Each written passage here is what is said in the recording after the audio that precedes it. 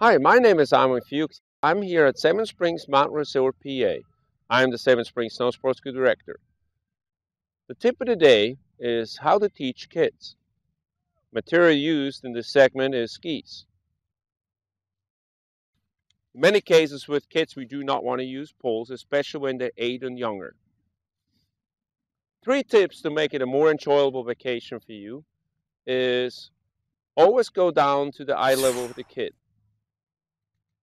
Put your goggles up and go down to your eye level with the kid. Second, talk less, ski more. Kids are visual learners. They're skiing and they're learning by doing it. So talking less on the slope might help you and the kid to actually have a more enjoyable time, and the kid will actually learn more.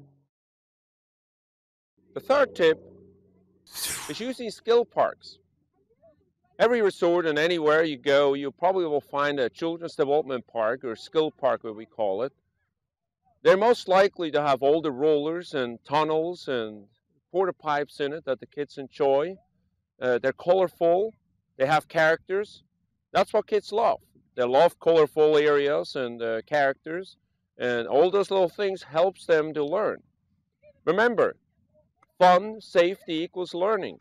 So here at Seven Springs, we have a Arctic Blast, which we have polar bears in it, and rollers and tunnels, and that's how we learn, and that's how we teach the kids.